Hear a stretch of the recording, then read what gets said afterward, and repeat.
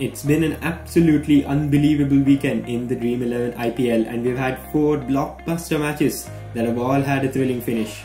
More has happened in the past 2 days than it has in the past 2 weeks, and I'm still trying to get my head around things. Meanwhile, it's a great time to go and look at the points table and see how the teams are doing just after the halfway mark.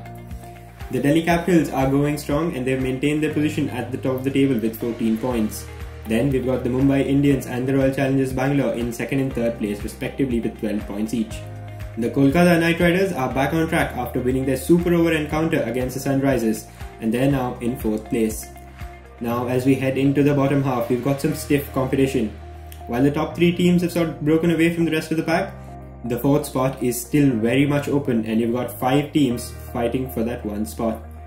4 teams are on 6 points each, and it really is a race to the finish to see who's going to come out on top. The Sunrisers lead the bottom half, only on net run rate mind you, but they're in 5th place. The Kings 11 have found their way out of the bottom of the table and they sit at 6th place after they beat the Mumbai Indians in a game that'll go down in the history books. They're then followed by the Chennai Super Kings, who failed to gain any traction in this tournament. Finally, the Rajasthan Royals, whose form has slumped substantially, also find that they've slumped in the points table and they're at 8th place. Well, that's a lot of information to digest, but it really is nothing compared to the action we witnessed this past weekend. Here's what's coming up on the show today. Superman had his cape on. Gabbar brings his A game to the fore. Super over. Super over and super over. It was AB de Villiers who was the first to light things up this weekend. RCB versus RR, and RCB were chasing 177 for victory. They were reeling at 104 for 3, having lost Kohli and Padikkal in successive deliveries, and the odds were against them. But none of that mattered for Superman AB de Villiers. RCB needed 35 from the last 2 overs, and AB put on a stellar show. He smashed 3 consecutive sixes in the 19th over from Jaydev Unadkat, and finally finished it off in style with another maximum in the last over to hand RCB a fantastic victory. He remained unbeaten on 55 of just 22 deliveries at a strike rate of 250. Well, if you thought that was some action, it was only a teaser of what was to come in the next 3 games. CSK vs DC was match number 2 for the day, and the Super Kings had managed to set a target of 180 for the Capitals to get. Shikhar Dhawan was in full flow and got his maiden T20 100, but the Capitals were still in trouble despite his brilliant knock.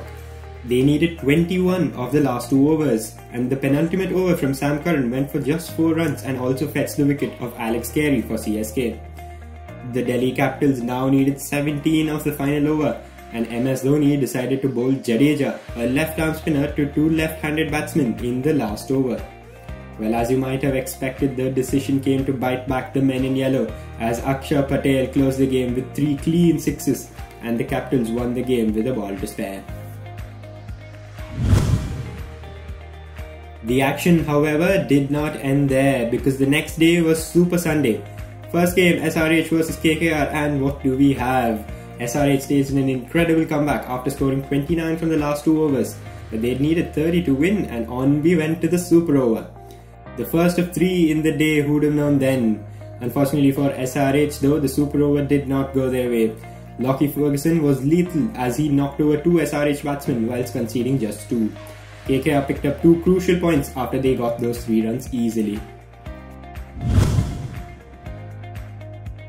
And if all of that was not enough to digest, well, there was some more action, more drama. The game that made Super Sunday extra special, the Mumbai Indians versus the Kings 11 Punjab, and the Kings 11 were cruising and looked like they'd get the 177 quite easily. But it was more lasso drama as Chris Jordan fell centimetres short of his ground while trying to complete 2 of the last ball. It was all too familiar for the Kings 11, as Mayank Agarwal later said that he'd got flashbacks of the game against Delhi earlier in the tournament. It was a straightforward chase that they'd made a lot more complicated for themselves, but it was time for another super over. Batting first, the Kings 11 managed 5 and it looked like a lost cause. But Mohammad Shami did not lose heart and bowled an excellent over that kept the Mumbai Indians down to just 5. The super over had been tied for the first time in history. We were going into the 2nd super over of the same game. This time round, Mumbai batted first and the Kings 11 managed to contain Pollard and Pandya to 11 after a heroic save from Mayank Agarwal on the boundary. With 12 to get, out walked the universe boss alongside Mayank Agarwal. Bowled to Gale and the first ball went sailing over long on. A single came off the next and Mayank Agarwal ensured that there were no more hiccups as he closed the game with 2 back-to-back boundaries. Finally, the Kings 11 had managed to end up on the right side of a close game, and you could see the relief on the faces of every single KXIP player. That really was a special weekend of cricket, and the tournament has been lit up. It's just gotten a lot more competitive out there as we get to the back end of the tournament. Dinesh Karthik has stepped down as the skipper of the Kolkata Knight Riders. The decision came as Karthik later clarified that he wanted to put greater focus on his batting.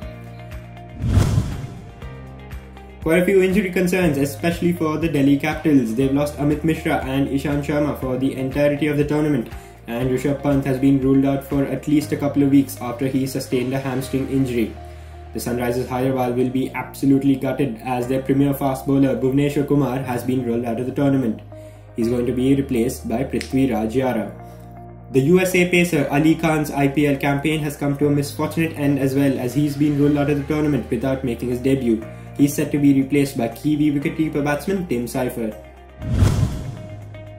The orange and purple cap holders have remained unchanged for a while now. Nobody's been able to topple KL Rahul as the leading run scorer. He holds the orange cap with 525 runs at a strike rate of 135.65. Kagiso Rabada has been outstanding for the Delhi Capitals. Not only is he the leading wicket taker with 19 wickets in the season, he also became the quickest to take 50 IPL wickets. Well, some mind-boggling cricket has been played over the past couple of days, and I can only wish for more. That's all I've got for you this week, but make sure you join me next time as I explore some of the best moments that promise to unfold. Don't forget to leave a like if you enjoyed the video and hit the subscribe button if you'd like to see more from me.